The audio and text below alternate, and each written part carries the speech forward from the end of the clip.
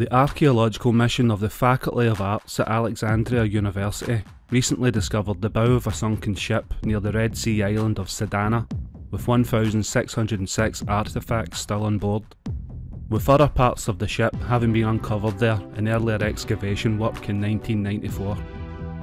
The sunken ship is a merchant vessel dating back to the mid-18th century.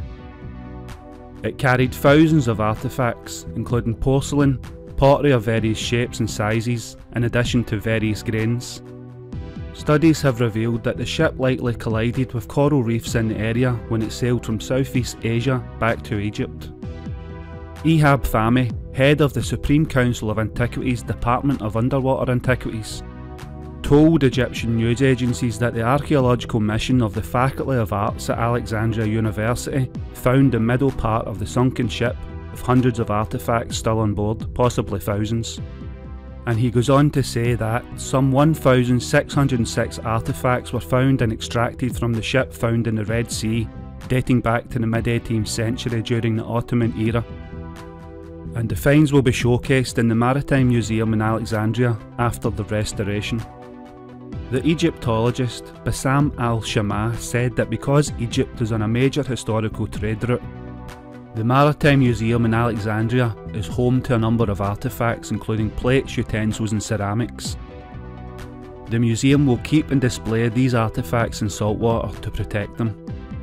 Shamah goes on to say that the sunken ship was discovered due to the great effort of the archaeological mission and its difficult underwater excavation work. The state of Egypt must make a complete survey of the Nile River, especially from Aswan to Luxor, where the pharaohs had transported many monuments, and those sunken artefacts are likely to be found in this location. Mohammed Hamza, the former dean of the Antiquities Faculty at Cairo University, said that when the ship sunk, Egypt played a major role in world trade due to its strategic location on the Red Sea, the Mediterranean and the River Nile. The discovery of the ship and its cargo, which included Chinese porcelain, proves that the ship was coming from the Southeast Asia, specifically from China. Hamza continued, "The abundance of coral reefs in the Red Sea may have caused the ship to sink, as coral reefs were the main reasons behind such incidents. The remains of more remains of Egyptian or peninsular ports dating back to the Islamic, Ptolemaic and Roman eras may still be found here in the Red Sea. Egypt has had strong commercial ties with China all throughout history, and the two countries have constantly exchanged ambassadors and gifts, including during the Mamluk period." After the ship's cargo is analysed, more details about the nature of this relationship will be revealed.